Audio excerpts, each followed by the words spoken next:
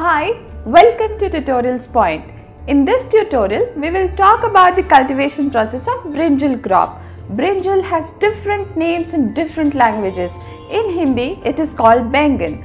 The botanical or scientific name of brinjal is Solanum melongena and it belongs to the family Solanaceae. Brinjal fruit is a globose to oblong fleshy berry 2 to 35 centimeters long and 2 to 20 centimeters broad. The fruit is generally smooth and shiny and has many seeds. Brinjal plant, which includes stems and leaves, are densely covered with star-shaped hairs and sometimes prickles. The leaves are arranged alternately along the stem. Brinjal flowers are usually solitary and are supported by a 1 to 3 centimeters long stalk. Flowers are 3 to 4 centimeters in diameter and mostly violet and sometimes white in color. Before we proceed with the entire cultivation process for brinjal crop, it is important for us to know the required climatic conditions. Brinjal is a warm season crop and therefore susceptible to frost. Low temperature causes deformation of brinjal fruits. A long and warm growing season is desirable for successful production and yield. A daily mean temperature between 13 degrees centigrade and 20 degrees centigrade is most desirable for proper growth and yield. The seeds of brinjal germinate well at 25 degrees centigrade. Let us now see the stages involved in the cultivation process of brinjal crop. The stages are land preparation, drip irrigation arrangement, seedlings cultivation in nursery, transplantation, pest and disease management, flowering and fruit formation, and harvesting and yield. Let us now see how the land is prepared for the cultivation. Brinjal crop can be grown in all types of soil, varying from light sandy to heavy clay. However, low and sandy soil of both normal and higher quality are best suited for the cultivation of brinjal crop. The soil should be fertile and well drained. Brinjal can grow in adverse conditions also. Brinjal has great adaptability in soil having high pH. Brinjal crop is 10 to 12 months crop. So, the soil should be thoroughly prepared by ploughing 4 to 5 times before transplanting the seedlings. After ploughing, we need to add bulky organic manure. Rotten cow dung or compost should be incorporated evenly on the soil. Brinjal is a heavy feeder crop. Therefore, a balanced application of manure and fertilizers is very important for successful crop production. Well-rotten farmyard manure or compost around 200 to 250 quintals per hectare should be incorporated at the time of field preparation. The crop should be supplemented with 100 to 120 kgs of nitrogen and 50 to 60 kgs of phosphorus and 50 to 60 kgs of potash per hectare. The land preparation is now complete. We will now arrange the drip irrigation system for irrigating the field. Drip irrigation helps save water and fertilizer by allowing water to drip slowly to the roots of plants, either onto the soil surface or directly into the root zone through a network of valves, pipes, tubing and emitters. Overhead irrigation wets the plants but produces runoff. In contrast, drip irrigation is a controlled irrigation method. It works by exposing the roots to a direct supply of water. Drip irrigation system releases water in a slow and steady fashion, and a controlled amount of water is supplied to plants at regular intervals. The pro trays are filled with coco peat, and a small depression of around 0.5 cm is made with fingertip in the center for sowing.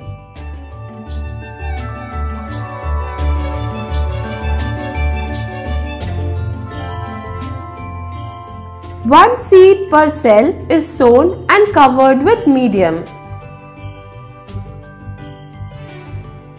Coco peat has high moisture retention capacity, hence the need for irrigation does not arise until germination.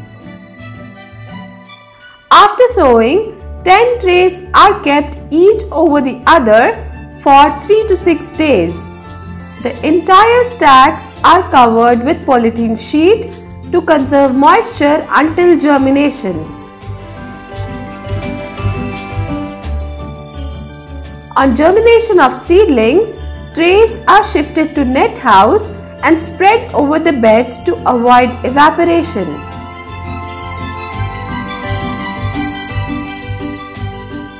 The trays are irrigated every day depending on the prevailing weather conditions using a fine sprinkling rose can or hose pipe fitted with rose.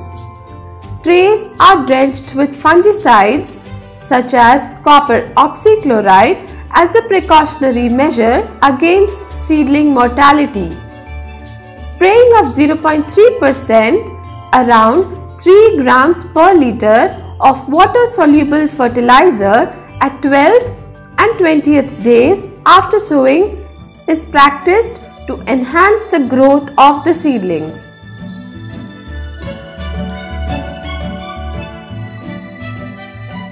The trays are provided with protective cover from rain by covering with polythene sheets in the form of low tunnel during rains. Systematic insecticides are sprayed 7 to 10 days after germination and before transplanting for managing the insect vectors. The seedlings are ready for transplanting in about 21 to 42 days.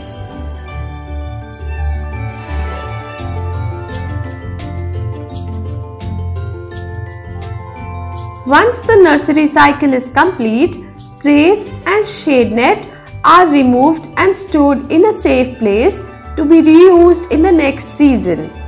Let us now understand the transplantation process in the field. The seedlings are ready in 4 to 5 weeks for transplanting when they attain a height of 12 to 15 centimeters with 3 to 4 leaves.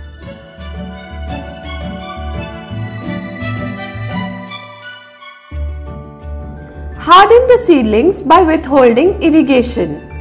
Uproot the seedlings carefully without causing injury to the roots. Transplanting should be done during evening hours followed by irrigation.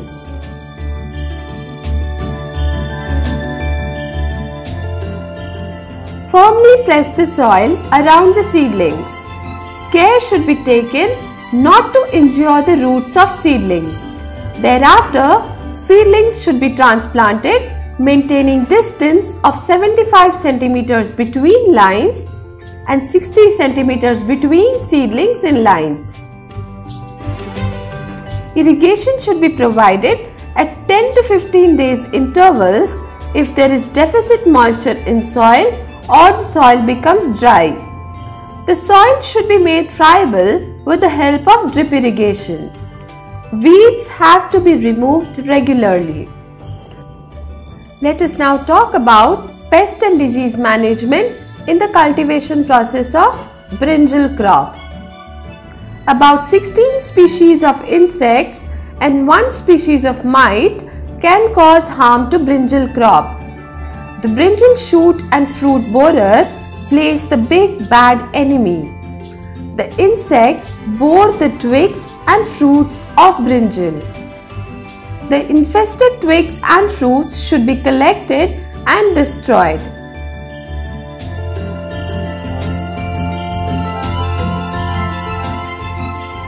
Malathion or Sumethion is to be sprayed by mixing 10 milliliters of the chemical with 10 liters of water. Brinjal fruit borer is controlled by spraying Malathion.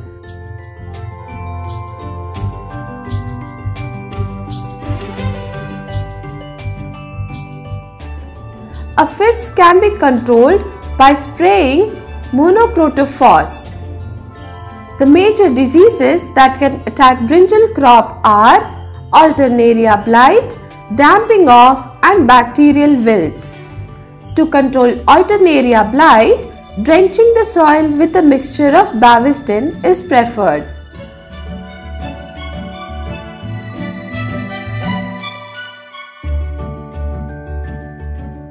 To control damping off, avoid overwatering and drench the beds with Captan or Thiram at 5 to 7 days after transplantation. Brinjal plant flowers at 30 to 40 days after transplanting. Brinjal fruits should be collected before the seeds become hard. The brinjal fruits are harvested when they attain full size and color, but before they start ripening. The fruits must be harvested as soon as they have attained the desired size, color, and before they lose their bright, glossy appearance and become dull. The fruits are edible from the time they are at the quarter stage of growth until they are near ripe. Tenderness, bright color, and glossy appearance of fruit means that the stage is optimum for the fruits to be harvested. When the fruits look dull, it is an indication of maturity and loss of quality. The yield varies from season to season, variety to variety, and location to location. However, in general, 250 to 500 quintals per hectare of healthy fruits of brinjal can be obtained. Generally, per 40 square meter yield of brinjal is 140 kgs. The fleshy calyx and the short piece of stalk are left attached to the fruit. Harvest the brinjal when the skin of the fruit is shiny and unwrinkled. Brinjal can be stored for up to 2 weeks in humid conditions no lower than 50 degrees Fahrenheit. Storing in the refrigerator preserves the brinjal fruits for several days. Thank you for watching our tutorial on the cultivation process of brinjal crop. Stay connected with tutorialspoint.com to watch our next tutorial on the cultivation process of a different crop. Tutorialspoint.com. Simply easy learning.